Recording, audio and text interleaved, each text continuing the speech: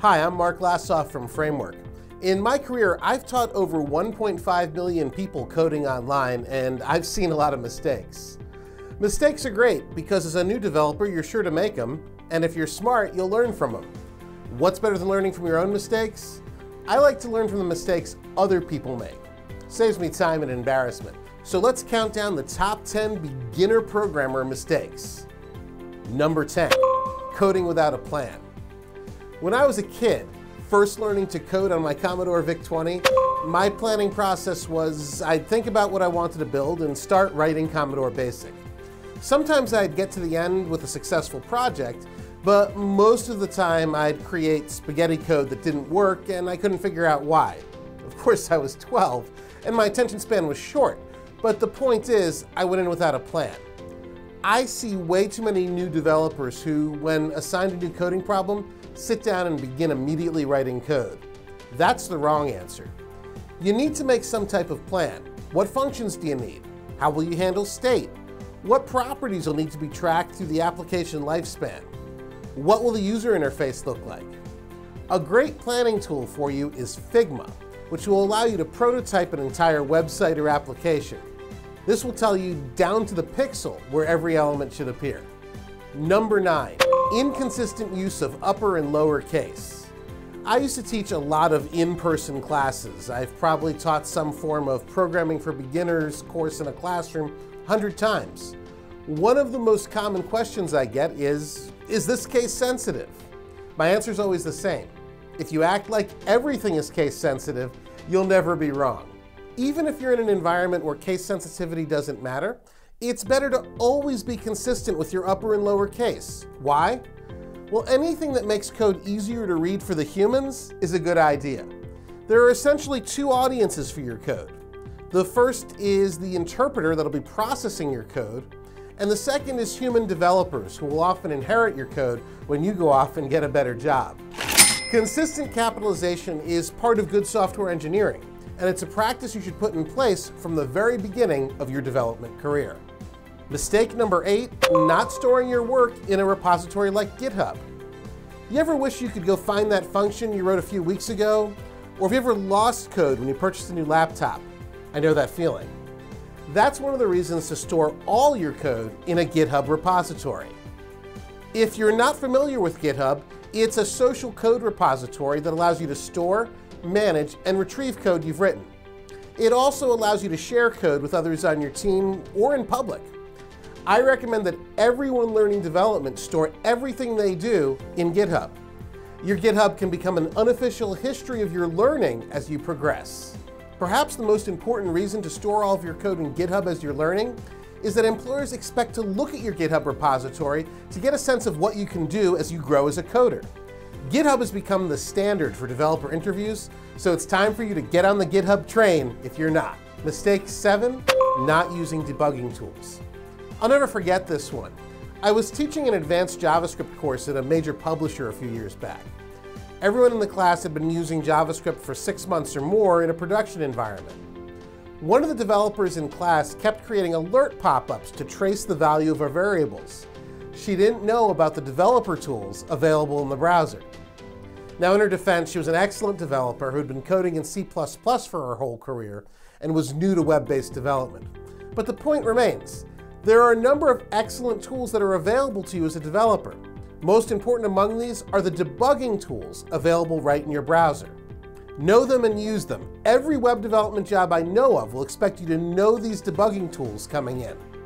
Mistake number 6, using poor variable and function names. This is just lazy. Remember that we want to be good software engineers and make sure that our code is readable by other developers. If you aren't using clear, concise, consistent variable and function names, you'll want to improve this practice.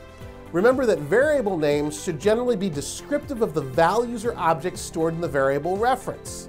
Functions should be verbs and named after what they do. It's usually acceptable to use I or X as variable names only when they're being used as counters in loops, and some environments even frown upon that practice. I recommend always camel casing your variable names so that variable names that are comprised of more than one word are easy to read. Comparing yourself to others, mistake number 5. This one is less about your code and more about your mind and emotions. Learning enough coding and getting enough experience to get your first job can be a slog. There's a lot to learn, you have to build a portfolio. So remember, everyone learns differently and everyone learns at their own pace. So comparing yourself to others serves no purpose. There may be people who learn faster and others who learn slower. There may be people who are terrible at CSS and a whiz at JavaScript. And at the end, it doesn't matter. You're learning for yourself and no one else. Whatever progress someone else makes isn't putting the next portfolio project in your GitHub repository. So don't worry about them, and as Rocky Balboa said, keep moving forward. Mistake number 4, confusion between libraries, languages, and frameworks. This one may seem unusual, but I see it a lot. Just like you have to learn the syntax and object model of a coding language, you have to learn your tools.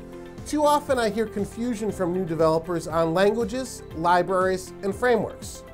For the record, a language is a vocabulary and syntax for getting the computer to accomplish specific tasks.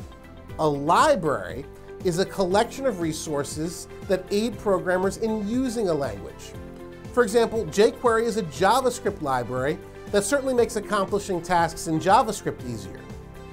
Finally, a framework is a comprehensive tool set for creating applications. Angular, for example, is a framework for building JavaScript applications. If you're a new developer, keep these straight in your mind so you describe them correctly in an interview. Number 3, not tackling learning in the correct order. Learning is highly dependent on context or having something familiar to relate to. That's one of the reasons new developers have so much trouble with coding. There's often little context and nothing they can relate to in coding languages, so comprehending them is difficult. That's why I recommend starting with easier, more procedural languages like Python or even markup languages like HTML. This will help provide context later when you layer on heavy concepts like object-oriented programming.